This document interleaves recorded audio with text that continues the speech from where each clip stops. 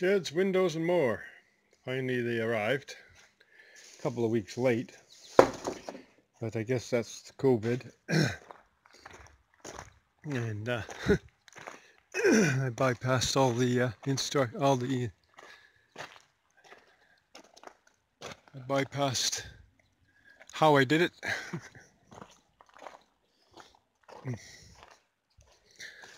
And there's two of them. That gives cross breeze or whatever they call it.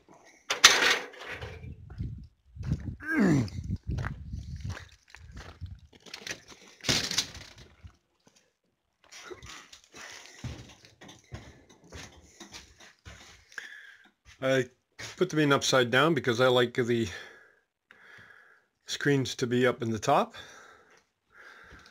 like the door. Screens are in the top, so I can't do it with one hand. Yeah.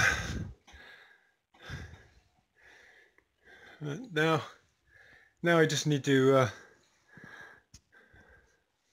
concern myself with the decorating.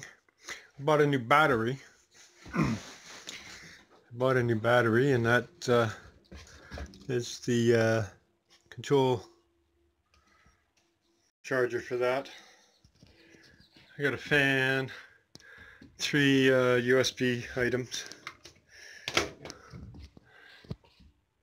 bug zapper, lights. That's all on top of the house.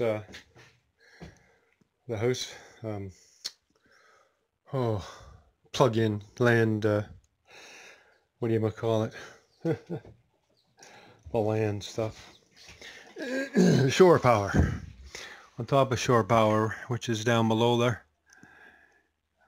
Plug out is over here underneath the bed. It's a matter of just decorating in here now. I don't know what to do, to tell you the truth.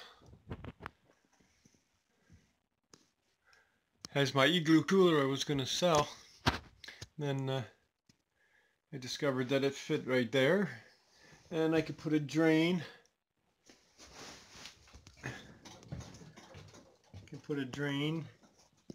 Goes right down outside there, so I can put ice in the cooler.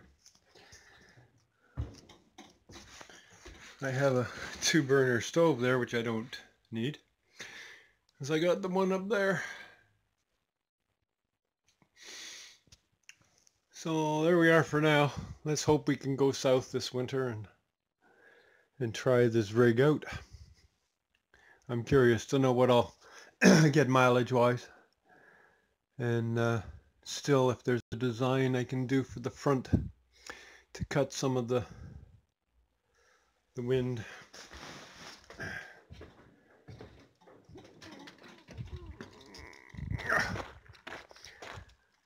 You can see that pulling.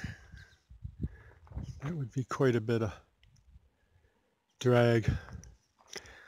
Wondering if there's a way of building a frame here, maybe come out to a point. I gotta do some figuring out about that. Seems to be an idea. It wouldn't take much. Some 1x1s or 2x2s and make a little V shape coming out of there. I'm gonna do some thinking on her.